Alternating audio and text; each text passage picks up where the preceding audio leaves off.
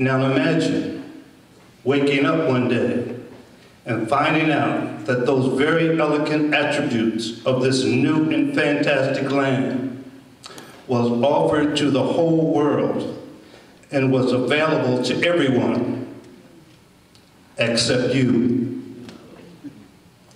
You can take your glasses off now. African Americans were brought here against their will to be slaves. They were routinely brutalized, body parts dismembered. They were inhumanely whipped on a daily basis. Their families were separated. Their women were repeatedly raped, all while building this new land with no financial compensation. This totally inexcusable behavior became the law of the land. But there were many, many people who thought it was wrong, but for all intents and purposes, kept silent. What should have annihilated a whole race of people spiritually made them stronger. Clinging to an enormous faith in God, the slaves did not see themselves in the same manner as their captors. In fact, they sang songs that provided encouragement, like, "Before I be a slave, I'll be buried in my grave and go home to be with Jesus and be free." The story of people of color in America could be some of the most proud stories told of enduring strength and perseverance. Yet in 2015, there are far too many stories of African Americans still being treated with disrespect and indignation.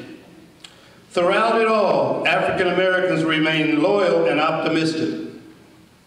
We were told just to be patient and relaxed, along with equality would come eventually.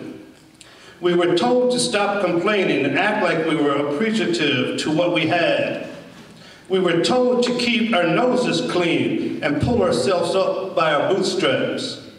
We were told to act like we were Americans, and one day maybe we would be treated like one. Well, here are some of the numbers. As we became loyal and tried to follow the routine to become official Americans, we fought in every war that this country has had. In the Civil War, 40,000 African Americans were killed. In World War I, 643. In World War II, 708.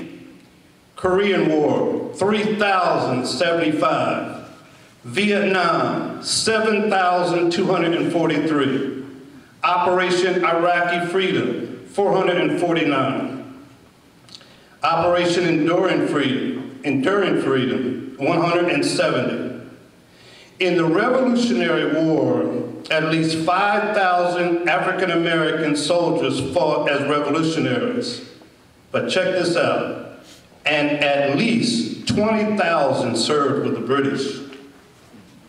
Black volunteers were also served with various units of the South Carolina guerrilla units, including that of the Swamp Fox, Francis Marion. In fact, half of those forces consisted of free blacks. Literally thousands of African American women, men, and children were lynched in America, and then well over a century after the Constitution was passed, a coalition of Americans stepped up to make a change. I'm reading a quote. The NAACP was formed partly in response to the continually horrific practice of lynching and the 1908 race riot in Springfield, the capital of Illinois and the resting place of President Abraham Lincoln. Appalled at the violence that was committed against blacks, a group of liberal whites that included Mary White Ovington, Oswald Villard, both descendants of abolitionists, William English Walling, and Dr. Henry Muscovich, issued a call for a meeting to discuss racial justice. Some 60 people, 7 of whom were African Americans, including W.E.B. Du Bois, Ida B. Wells Barnett, and Mary Church Terrell, signed the call, which was released on the centennial of Lincoln's birthday.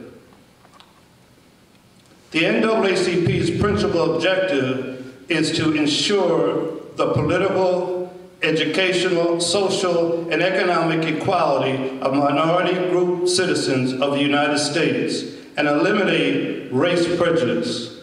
The NAACP seeks to remove all barriers of racial discrimination through the democratic processes. That was in 1909. 6 million Jews were killed by the Nazis in World War II.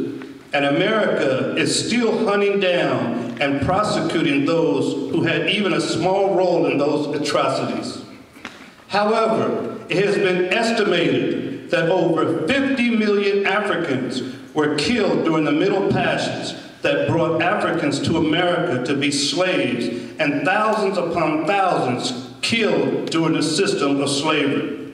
The American response to the descendants of those slaves: just get over it. What's wrong with America is the silence of good people who know better. What's good about America is exactly what the Constitution says. What's bad about America is the idea that some people have privilege and some people do not. What makes a unit strong, or in this case, a country strong, is their ability to stand together. If you are not making sure that the quality of life for children is not consistently improving, then we are being selfish, and the truth is not in us.